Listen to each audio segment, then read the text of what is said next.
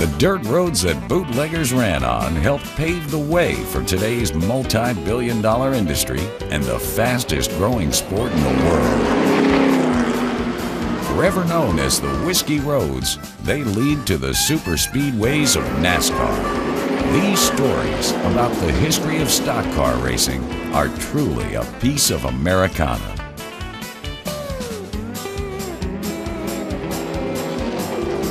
There were three factors involved in the formation of racing.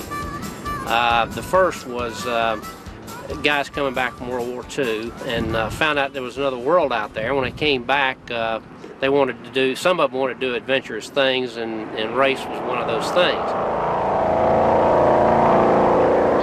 Second, there was the old Ford automobile, which was very inexpensive to take one and make a race car out of it.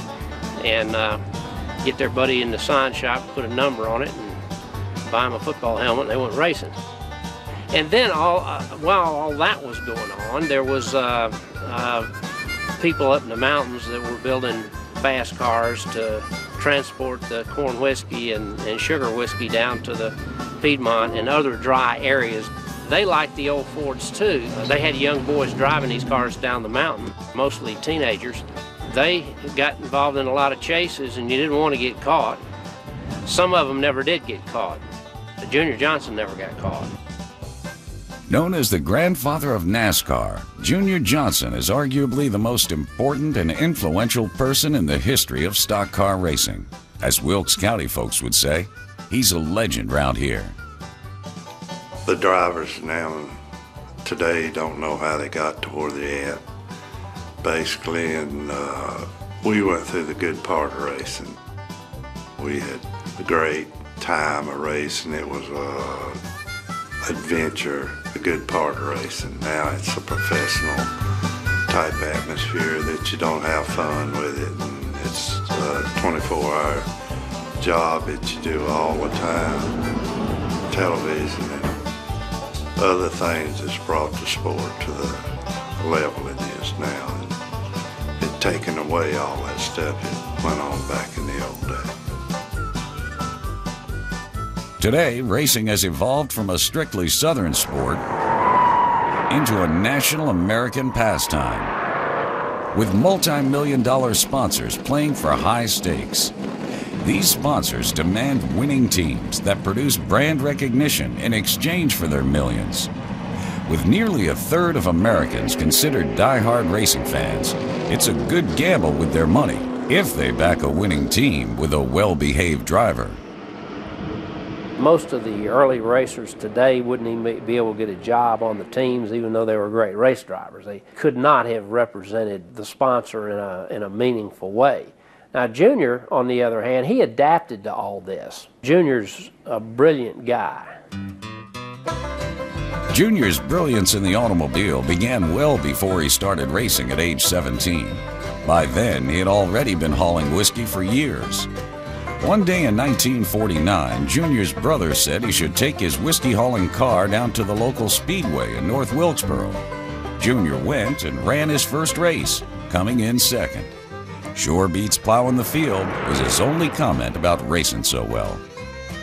I grew up in Wilkes County and lived on a farm, lived out of the farm. Around where I lived, when I could first remember, the bootlegging, moonshine and stuff was very large in the area where I lived at. And my dad was involved in it. He was one of the kingpins, you might say, of the bootleg business. His dad's involvement in whiskey making really meant that he made more moonshine than anyone else.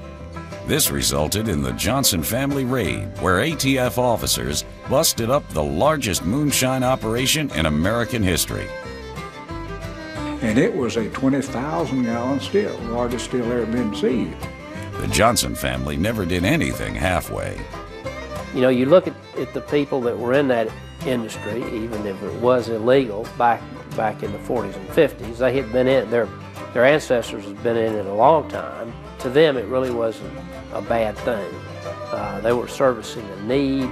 As long as North Carolina and many of its neighboring states had dry counties, there was a tremendous need for their product. It was just a way of life back then. Nothing to be ashamed of. That's just the way they had them making it. It's not robbing somebody. It's just a way of making a living. It was ABC in the highway. The sheriff's departments knew you were just trying to make a living up there. It was a lot easier to haul that corn down the mountain in liquid form than it was in baskets. Right.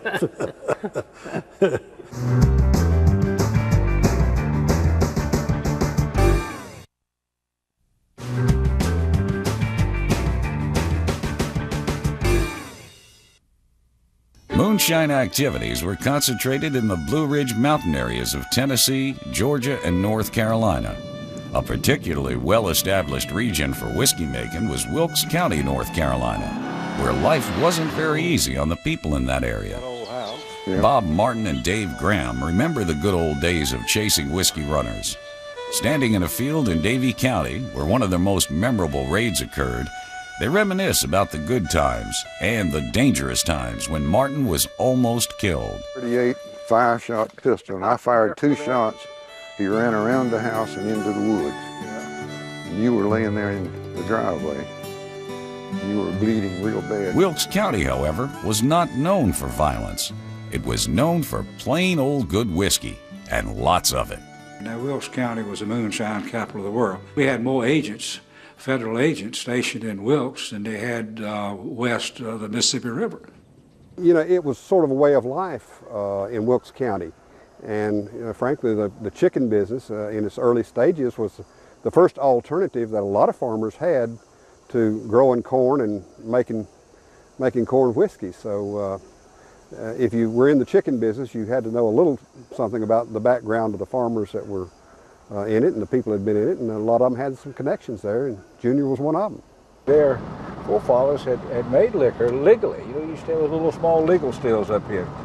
And they knew how to make it, and so heck, they just started making liquor, and they made good liquor. And as time went along, you know, being around it and your father being in it and stuff, it wasn't long as I growed up, got older, I was, you know, involved in it in one way or the other, helping him or doing whatever he told me to go do and stuff that involved the whiskey business. And times was hard, nobody had money. I was in it so deep before it was all over with. You know, it was my whole life for a while.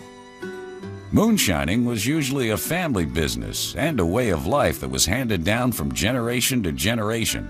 Marriages were often mergers of moonshining know-how and tradition, and some of the mergers would actually be quite profitable. During its heyday, 5 to 10 million gallons of liquor was produced each year in Wilkes County alone. But the whiskey business had its dangers too. It often led to fatal accidents and long prison sentences, tragically leaving families without any source of income at all. Back in the late middle 50s, they finally saw the light and started organizing. And what they did, they had one group, all they did was put the money up. And it was a lot of money because you see it was $10.50 a proof gallon federal tax, and you had your state tax, so it was a lot of money to be made. And that group would put the money up, they wouldn't even go to the still. And then you had a group that would go down and set the distillery up. They were paid to do that. Then you had a group that would come in there, and what they did was operate the still. And they paid them by the gallon or by the hour or so forth. And then you had a group, all they did was haul the whiskey, the wholesale haulers. And that's where Junior and that crowd came in. That's where they learned to drive. I mean, they would haul, and they, like you say, when they would get a chase on their hands, they would go wide open. You know, I was in manufacturing of the moonshine. I had several people working for me. I was in hauling of the moonshine. I was in every aspect there was to be involved in it to make money. That was what I was into. Swan Creek. I know plenty of shortcuts. I'm just not feeling it, Junior. I've heard that ATF has been out here roaming these areas and just don't feel comfortable doing it. I've done this run during the day, and I've done it at night over a dozen times. Ain't no lawman been born that's going to catch me. Not I've today. told a lot of people after I got out and got into the automobile racing that I had more people working for me in the moonshine business than I did in my stock car stuff. Really, you had to have a skill and knowing, and it was hard work. I mean, it wasn't easy. In other words, you had to carry 100-pound bags of sugar up and down those mountains, and carry 5-gallon wooden jacketed cans of whiskey out. I mean, that wasn't easy, and you had to do it a lot of it under cover of darkness because you can't come out in the wide open and be violating the law. Making moonshine was hard work, but transporting it was exciting and dangerous. To Junior, it was fun. Most others, it would be nerve-wracking to say the least. The hauling part of it was, to me, the most exciting part and the most intriguing part of it. Making it was a pretty standard thing. If you made it, you took a chance of getting caught. They'd bring those old cars down loaded with liquor during shift change, and if you'd pick one out and chase it, first thing they'd do was hit a dirt road and cloud of dust, and they'd bail out, and you'd have a carload of liquor, and that's all. You had to have a fast car. You had to be a good driver, a smart person, and out to figure all the officers of different kinds, like ABC, Highway Patrol, sheriffs, and stuff of that nature. You'd look for roadblocks, bridges blocked, shoot your tires down. Statesville used to have a sheriff there that would throw a belt across the road with spikes in it. You run on it and bust all 4 tires. You never let your guard down because you could bet there was something in store for you every time you left out.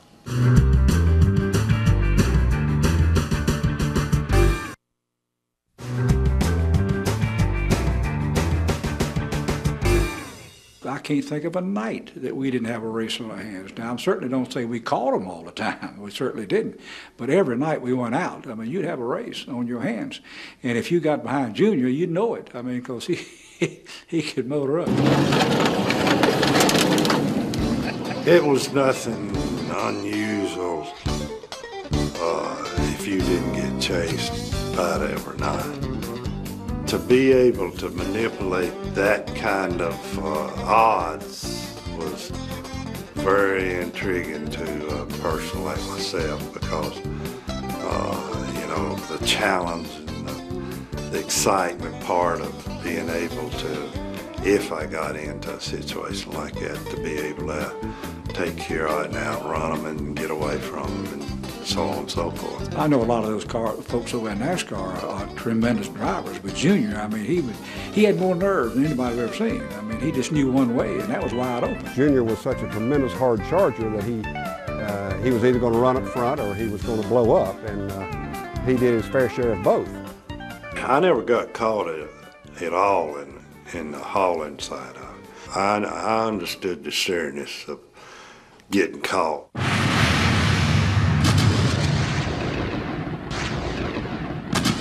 Illegal whiskey manufacturers and haulers were called moonshiners. The men who chased them were called revenuers because the whiskey was non-tax-paid whiskey, which, of course, is why it was illegal. Today, the moonshiners and the revenuers both admit it was an exciting but dangerous game of cat and mouse.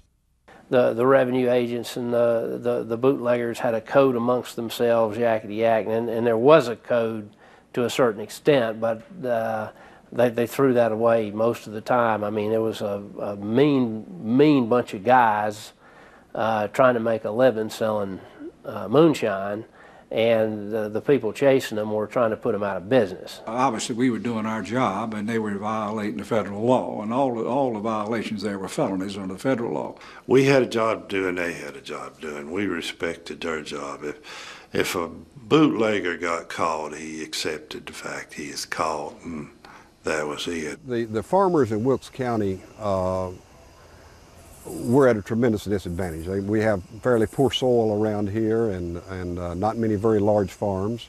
And making illicit whiskey was just a way of life for a lot of farmers. It was the way they could grow a few acres of corn and make some corn squeezings out of it and make a living and feed their families. They didn't shoot at us, and we didn't shoot at them. And they knew us all up there in Wilkes. I mean, they'd come call us by name. We knew them, and sometimes they'd even follow us around. I was on top of my game and tried to stay ahead of them, like the highway patrol and the sheriffs and stuff. When they started getting short walkie-talkie radios and stuff, like I listened to everything they had to say all the time. I never did have any trouble with anybody up in Wilkes County. I never did. It was Junior and his crowd. Never had any trouble, except trouble trying to catch him, obviously. But we had a good time. It was probably a game to me, but not just me. There's a lot of other people in Wilkes County that had them too. So it was kind of a contest who had the fastest one. It always is. It took more than driving skills in a fast car to beat the law every time. Junior employed innovation in his moonshining career too. His tactics included things like putting a siren and light on his whiskey car to fool the revenuers into thinking he was a local lawman. Or he would drop oil on his hot exhaust pipe, creating an instant smoke screen. Cutting off his lights, he would disappear into the night forever. They would put 2 spotlights mounted on the back bumper. Well, you jump them at night, and first thing you come to a curve, and all of a sudden you get a blinding light hit you in the eyes, and all you could do to get your car stopped, not worrying about him. And so, and then they get away, obviously. We didn't think that was quite kosher, so we started using what they call a wampus. In other words, a thick canvas and had spikes in it. And when that liquor car hit the wampus, it would puncture and pull the tire just about off the rim. And then we'd come up there and apprehend them. And so they sent word to us that if we would quit using the wampuses, they would quit using the spotlights. And so we kind of had a code of the hills, and we agreed, and neither one of us used it anymore. The most evasive tactic was simply to outrun them and get on a dirt road and cloud the road with dust so they couldn't see you, and also made it very dangerous for the following car. A lot of those guys knew those roads so well that sometimes they just turned all the lights out, and they became a ghost. They used to have a little old policeman set up here at Mossville, and he weighed about 400 pounds. And he just sat there and sleep all the time. And he weighed so much, old Chevrolet would be sitting there. It's all flopped over on one side where he's sitting on a steering wheel. And when we go unload down in here somewhere or other and go back through there, he'd be sitting there asleep, and we'd pull up beside him. He'd jump up and get up there and get over the steering wheel, crank that thing up, turn his blue light up, and here he'd come and run out through there about 40, 50 miles an hour, like he's going to catch us.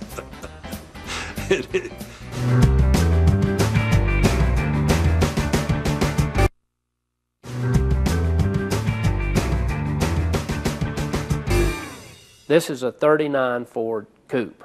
It's got a black grill in it, and this was the favored car of the moonshiners because it was so plain looking. Just like in racing, the whiskey runners had to know their cars and stay current in technology and innovation. The bootlegger was the car owner, driver, engineer, and pit crew. They had to do it all to survive. It was almost a must that you had to know how to work on your car, know what to do to it, and keep innovating stuff into your moonshine cars to have better cars than the highway patrol or the ABC officers and stuff like that.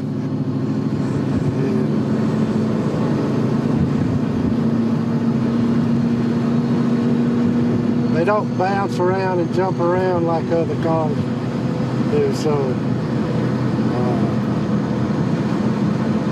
it's rare to see one of them in the condition this car's in.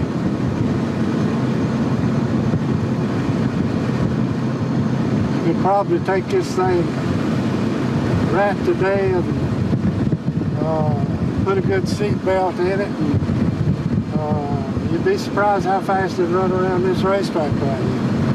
Because of the aerodynamic, they're about as aerodynamic as anything you'll see on the road. So we constantly upgraded our cars to get more speed out of them, get more drivability out of them, better tires, better wheels, better sway bars, axles, everything, you know. I kept the insides, you know, just like it was, other than the, you know, I put some leather seats in it, but steering wheel and speedometer, it's all pretty much like it was. Man. You like that steering wheel? Some of their mechanics became very adept at getting the most out of these cars possible. There's the link right there between the racer and the bootlegger. I think that's the groundwork was laid for the stock cars today. We were smart enough to know that if this piston's this size, then it makes a certain horsepower. If it's this size, make twice as much horsepower. You know, and we had ventured into that blindfold, but it was the right direction. Just knew how to make a car go. I remember one time we took the manifold coming out, he had pipes going everywhere.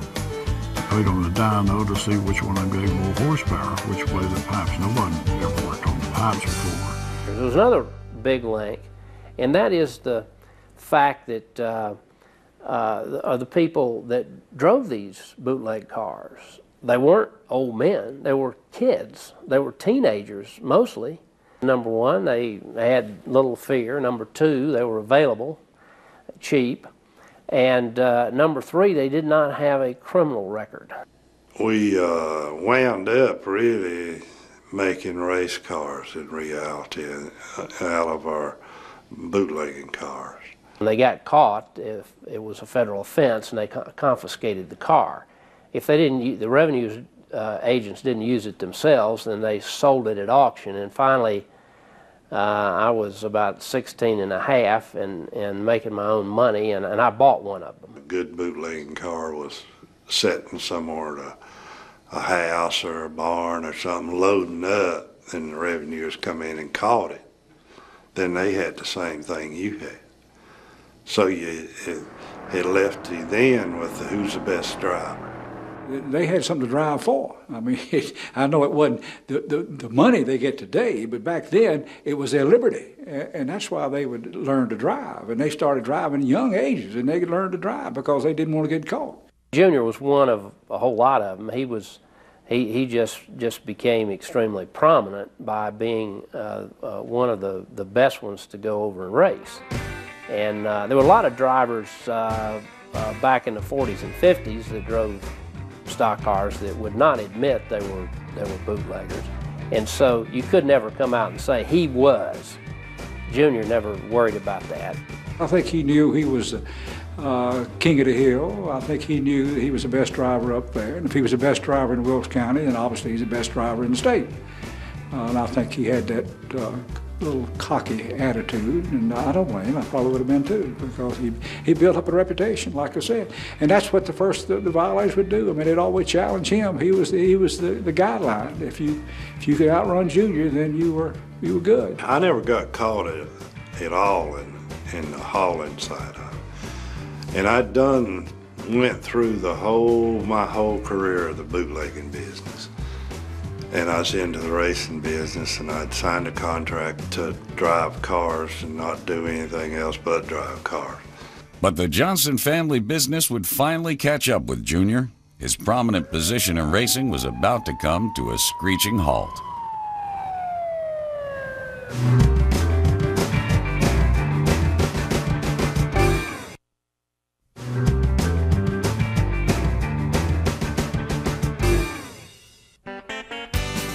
After winning yet another race, Junior went home and suddenly found himself in the wrong place at the wrong time. He may have never been caught hauling liquor, but he was about to get caught with his shovel in hand. I had won a race in Oxford, Pennsylvania on a Saturday night, and I come in about that morning. It was almost daylight when I got home.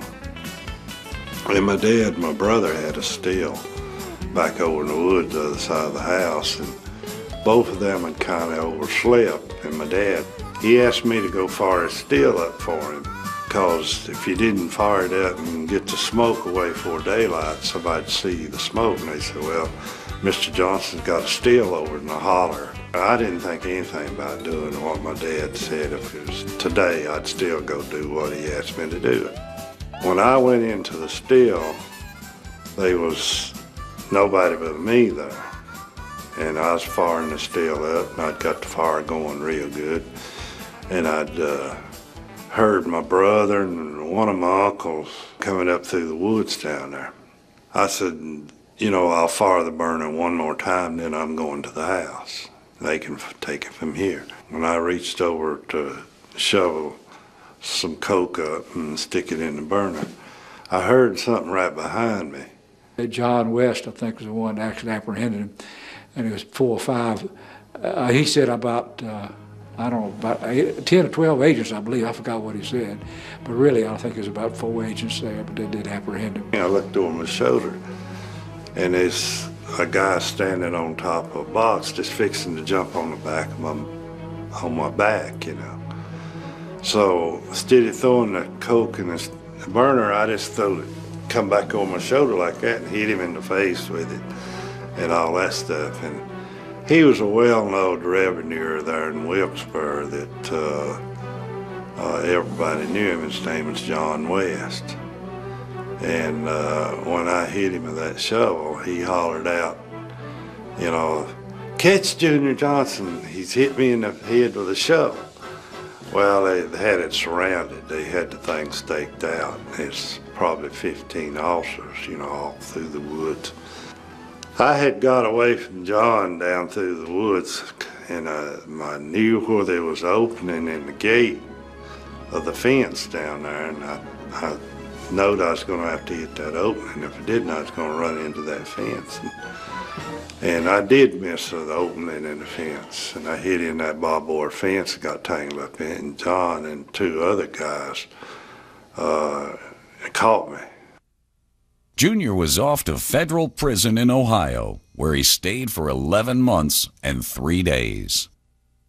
When I come out of penitentiary, I learned in prison you had to do what was right or you was in trouble all the time. And it was a great lesson for me. I never fooled with whiskey business after that. I went on and got bigger and bigger in the racing when I got out.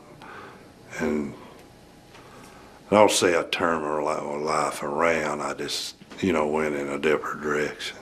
There were attempts made within the industry to try to keep this completely quiet. They wanted to wipe the bootleg thing out, and particularly as we got toward the beginning of the super speedway era. And this plagued Junior Johnson's career to a certain extent in his early days. In 1947, at Daytona Beach, Florida, the National Association for Stock Car Auto Racing was organized. This new association, called NASCAR, was organized by race promoters seeking to promote the sport of racing and clean up its questionable image.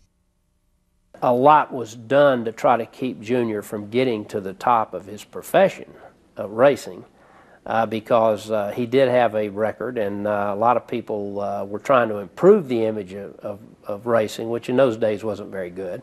But Junior couldn't be stopped. His constant innovation led him to the discovery of drafting. Junior Johnson pours it on in first place. Despite the fact he was driving a much slower car, he used this drafting technique in 1960 to win the Daytona 500. Coming out of the second turn, the rear window on number 3 tore out, and the rush of air lifted the rear wheels off the track. Johns was driving on ice at 152 miles an hour. Junior Johnson grabs first place.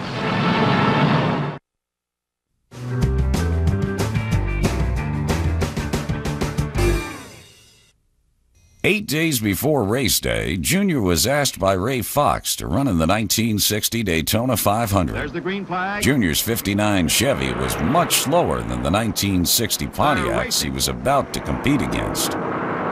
We was at Daytona, and I was driving a car for the dog track, which is right outside the racetrack there. Ray Fox was working on the car, and it was a '59 Chevrolet. Well, in '59, Pontiac was in racing.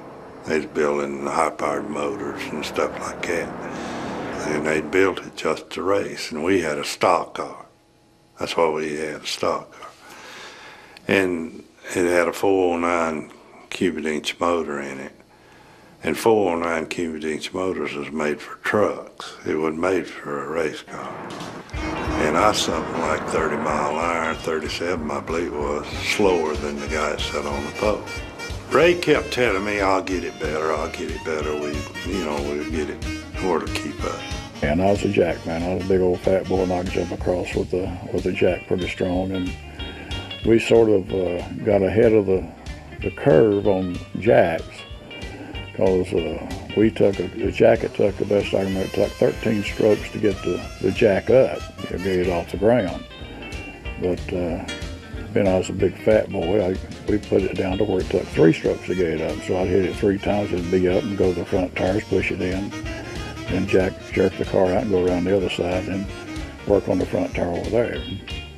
And the whole time when the car would hit the pits, Ray Fox would be, before you ever got the jack up, he'd be slapping on the hood, go, go, go, go, go. That's the most nervous man that's ever been in the pits in the world, is Ray Fox. He'd go all through heck. When the car came in, it's all to pieces. And Junior knew that, so, but he was a good mechanic. I mean, he was a good, he knew how to build cars. Even though Junior thought about packing it up and heading home, Ray promised to make the car run faster. And Cotton Owens come by. And when he come by, I just ducked over in behind him. All of a sudden, my car started picking up speed, and I just run right up against him and stayed there 8 or 10 laps. Junior Johnson pours it on. Like that, well, hanging on to him, thing was turning about 7,500 or 8,000 RPMs, and that was unheard of. The pit crew realized what Junior was doing, because we knew dang well that the car would not run that fast by itself on the racetrack. But when we got in the race, Junior would get in it with somebody else, another a car comparable to his or a little faster than his, he'd get right under him and go with him. And then he would slingshot around him when he got ready to win the race. What nobody knew at the time was that Junior had discovered the aerodynamic draft from the car in front of him. I told him, I said, Ray, I think I can run with them boys. He said, how you going to do that? I didn't want to tell him that I found a hanging on to them and drafting them. If nobody else finds out nothing about it, I've got an advantage on it. Finally, on the 170th lap of the race, Bobby Johns passed Junior for the lead. For the next 20 laps, Junior drafted, hanging on to Bobby Johns' faster Pontiac, when Junior witnessed one of the strangest things ever to happen on a racetrack. And he's spinning. He's holding it. No, he's into the infield. And he recovers. He's back in the race. Coming out of the second turn, the rear window on number 3 tore out, and the rush of air lifted the rear wheels off the track. Johns was driving on ice at 152 miles an hour. Junior Johnson grabs first place. Bobby Johns, after his amazing recovery, is still second. My car sucking off his back glass, and the wind going inside the car too, it jerked his back glass out. When he jerked his back glass out, heck, his whole car come up off the ground. It spun around, went down the infield, and I went off, and I won the race. Everybody knew then, by the time the race was about over with, what I had done all day long was just drafted people, and that's how I got to where I was at. Amazingly, Junior took the checkered flag 23 seconds in front of Johns. The victory at the Daytona 500 was Junior Johnson's biggest win ever. To win Daytona Beach being that much slower than anybody else is just absolutely a luck type deal. And you know, like a dream come true thing.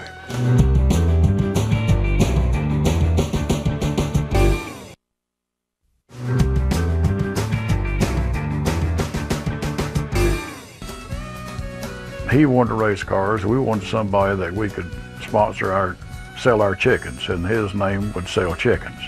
He was a chicken grower, a car racer, and he became a well-known name strictly through the Southeast, not necessarily New York City or California, but the Southeast. And we thought he'd be a good spokesperson, although he didn't talk a lot about it, but he'd be a good name to hang our hat on, and we did. And I think probably the first year we spent very little money because all the work was done, of course, out of our own garages that worked on trucks most of the time, then on a couple of days a week to work on the race car. And we had some good times. Now, Junior, in 1964, in one of the milestone deals in the growth of this sport, when Tom Wolfe came down and did a profile on him that tabbed him the last American hero, and later put him in his Tangerine Kool-Aid acid whip book that he wrote, and Junior was the predominant chapter in that. So he got a lot of national exposure. And he wanted to go out on top, and he decided that he could be a car owner, and he knew enough about cars, and I think he thinks there's more money. Junior's pretty tight with the dollar. He felt like there's a heck of a lot more money to be made as a car owner than he could as a driver. And then I'm sure they are. Cale, when he became one of the national champion, told the lady that had the checks came to, said, "I want all the national champion money." Junior said, "Oh no." He said, "I'm the driver." And Junior said, "Split it just like we'd always split it." Said, "You wasn't driving a bicycle, you was driving my car, and we'll split it just like we always have." And that's what they done. But I think Junior felt like he could be more profitable with less danger to himself as a car owner and it was. And he wanted to go out as Junior Johnson, not go out as Junior Johnson has been, run on the tail end, and because he was not a follower, he was a leader, and he was a leader when he went out. So he's ended up being a leader all the way. Most major manufacturers had pulled their sponsorship money out of racing by the end of the 60s, until in 1970 cigarette companies could no longer advertise on TV or radio. Of course, Junior recognized this as an opportunity to bring money to racing and the financially strapped NASCAR. Junior said, "Hey, I'll go over there and I'll get Winston to sponsor a car, Camel to sponsor one, and Salem to sponsor one." They said, "We don't want to sponsor cars, but we might be interested in sponsoring a circuit." And the next thing you know, the NASCAR people got involved in it, and it became the Winston Cup circuit. And that was in '72, I believe. And the rest is sort of history. It proved to be one of the best sports marketing ventures that corporate America has ever been involved with. Winston Cup racing would remain a NASCAR tradition for the next 32 years.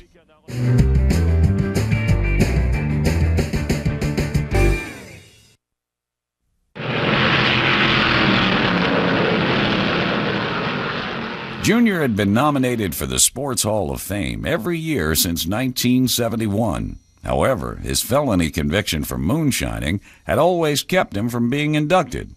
Finally, his wish came true. In 1982, President Ronald Reagan called Junior up to the White House. It was almost like a Cinderella type thing for me. When that first happened, when Reagan gave him a pardon, I was a little perturbed, but now when you look back on it, I wasn't all that bad, and I think Junior's done a lot for the economy. I mean, certainly, so I have no problem. I'm kind of glad he did. But if you'd asked me back then in the 50s and the 60s, I'd have said, "Hey, crazy, didn't even think about getting a pardon." But I think if you look back on it and you mellow a little bit with age, and I think that's probably the right thing to do. In 1981, Junior Johnson had filed the request for his presidential pardon. I started my pardon process underneath of Jimmy Carter because I was good friends with Jimmy Carter. I knew him from the time that he ran for governor down in Georgia, and it went through his whole process of the investigations and stuff like that, and it wound up under Ronald Reagan. Some people contended that Junior was nothing more than a common criminal, but those who knew him spoke kindly on his behalf. He got a pardon from Ronald Reagan because he really didn't do anything wrong. I mean, that's what they do up in the mountains. They still do some of it, you know. To be asked to come to the White House to receive the pardon from President Reagan personally was a great honor. If you would have told me he'd ended up like he was, I'd have said, you're all crazy. No way. But he's really turned into a great elder spokesman for the industry today. I said, you know, here you are, probably multi-millionaire. You made all your money on the stock car racing and so forth. And I said, I'm not envious of it, but I said, you know, we helped train you. And I said, yeah, he laughed and said, yeah, but you didn't catch us that much.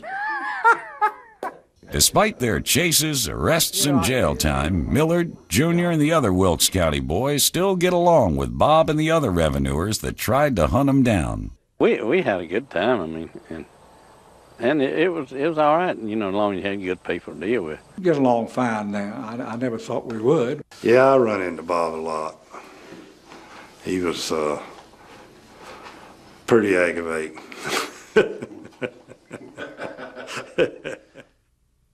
In 1998, Junior Johnson was named by Sports Illustrated as the greatest driver in the history of NASCAR.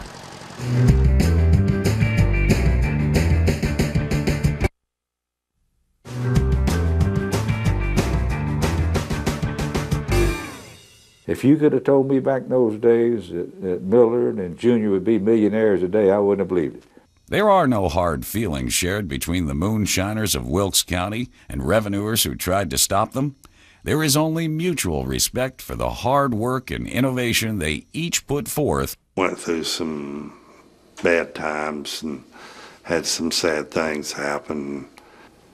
Some way, somehow, I survived it, and it. When I look back on it, you know, you say, well, I wish I hadn't done that. I wish I hadn't done this. I wouldn't take anything for the adventures I had in life in the moonshine business. I don't have any regrets of anything that's happened to me in my life. I'm a very, very honest person, and I think I'm a good person. I've done a lot of things for a lot of people, and I've been blessed. They come down to Junior and say, Junior, can you come? We can't get this car to run 200 miles. It run 199 point something, 198 or 199 halt, but we can't get to run 200. What can we do to it? And Junior looked at him and said, you better go up and work on the clock. Said, the car's not going to run that fast. Just work on the clock a little bit. And they come back a few laps later and it was running 200 miles an hour. But that's just one of those things that Junior got cut through the crap and got right to the meat of the business when he talked to you. Well, come on, I want you to get in it. I want to let you bring back some memories for you. I kept the insides, you know, just like it was, other than I put some leather seats in it, but steering wheel and speedometer, it's all pretty much like it was. Man.